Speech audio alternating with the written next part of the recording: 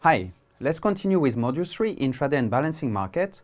And now in the second block, we'll focus on the intraday market. While the day-ahead market is a pool and based on an auction mechanism, which we described extensively in the previous module, this intraday market is based on bilateral contracts, though they are handled on a central platform.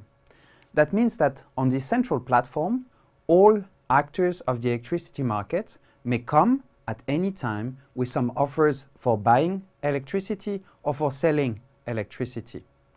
In terms of the style line, I mentioned anytime. It is not obviously anytime for any time. We have the L spot with gate closure at 12 at noon.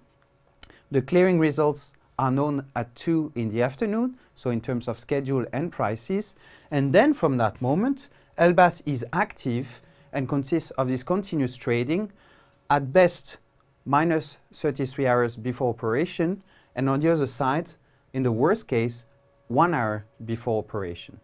So we can trade at any time within this window of opportunity.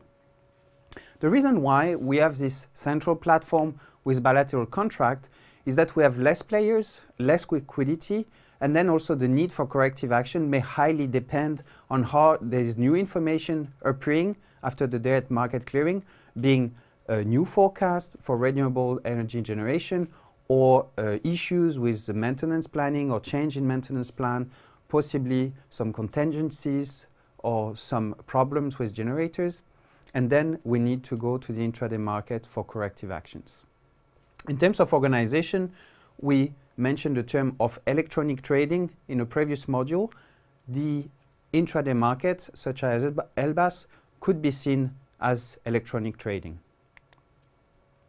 Let's go through a simple example of bilateral trading, and for that we'll look at the portfolio of rogue trading.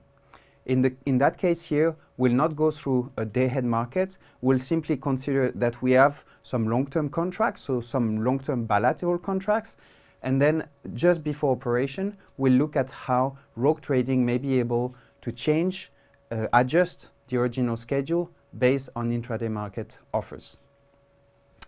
So let's look at rogue trading. Rogue trading has a portfolio with 4 units. There's a nuclear unit, there's 2 biomass units, and there's a wind unit. For the nuclear unit, the nominal capacity is at 500 megawatts.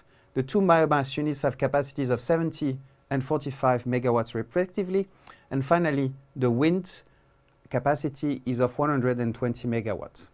If we were to characterize the flexibility of these units, there are 2 categories. Nuclear and wind are not very flexible for different reasons. A nuclear power plant, you may not be able to change the set points every minute.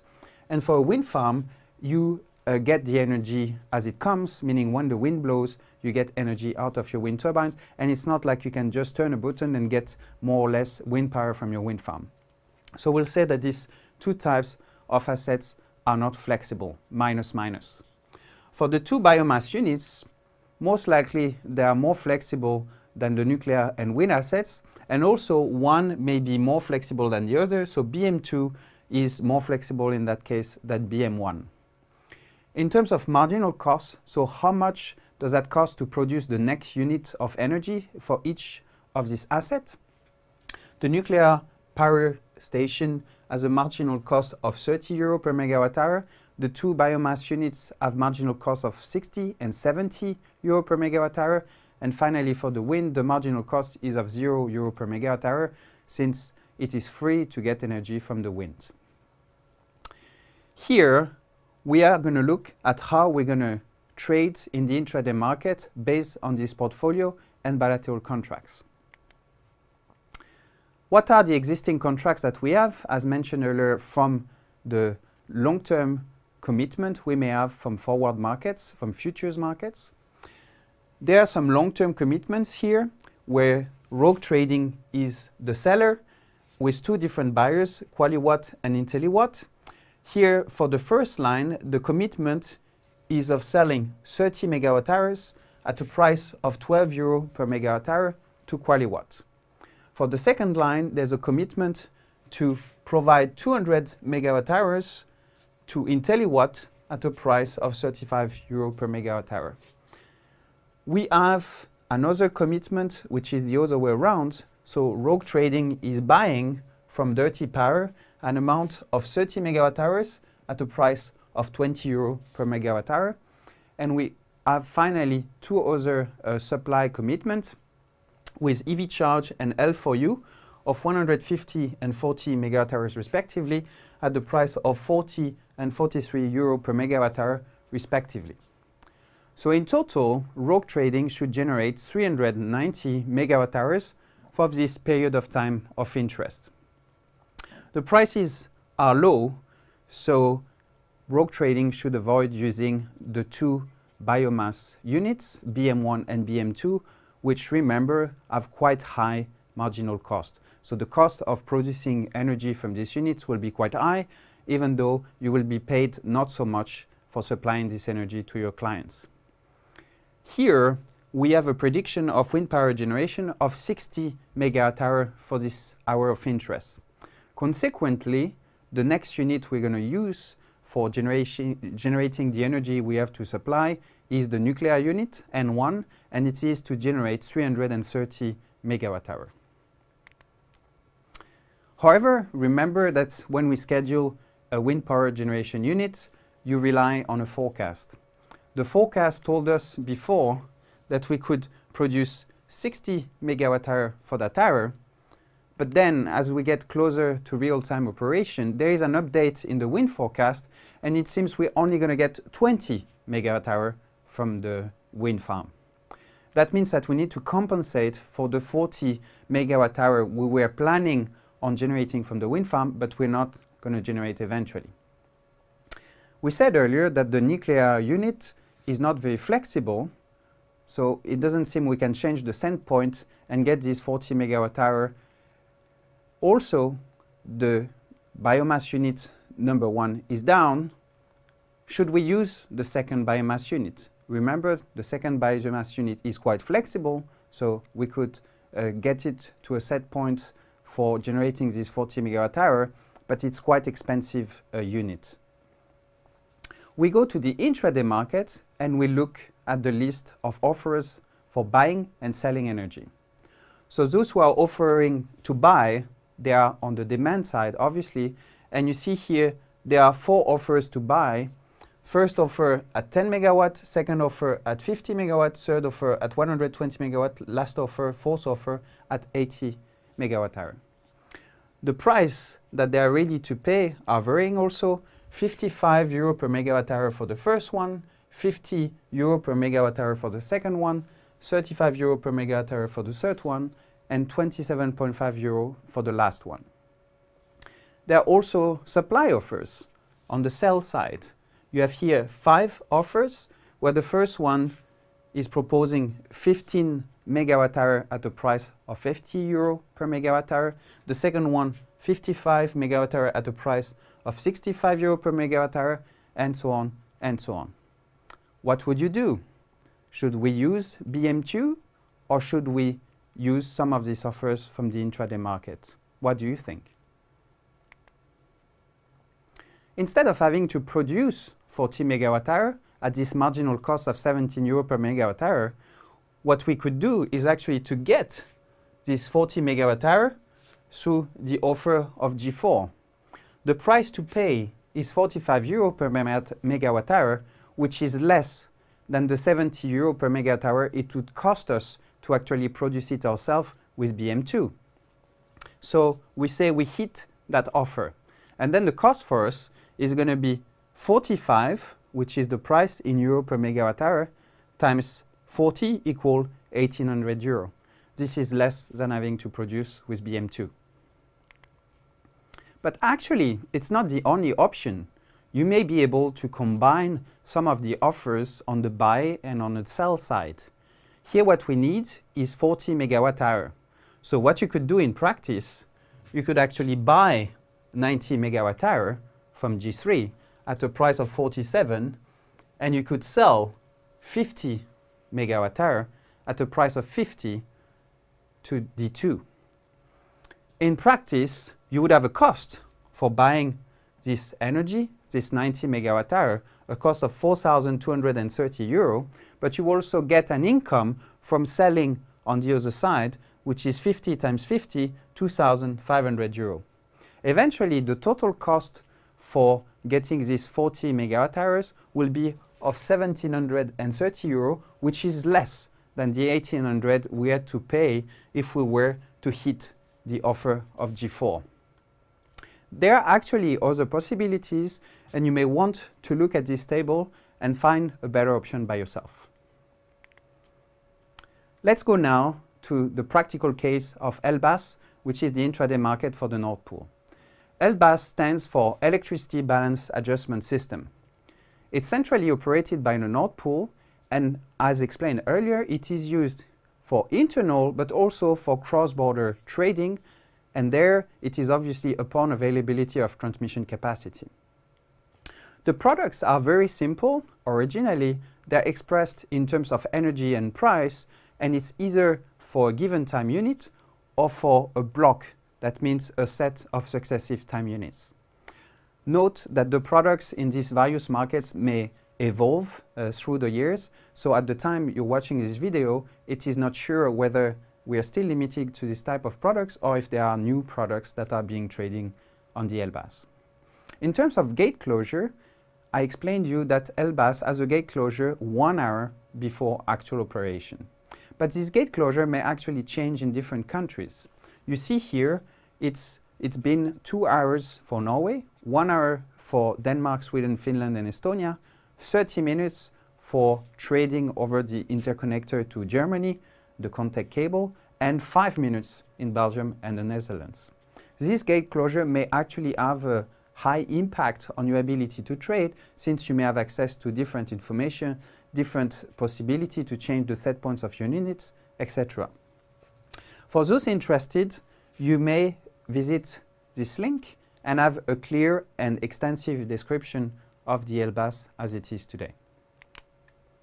In practice, LBAS is a software tool.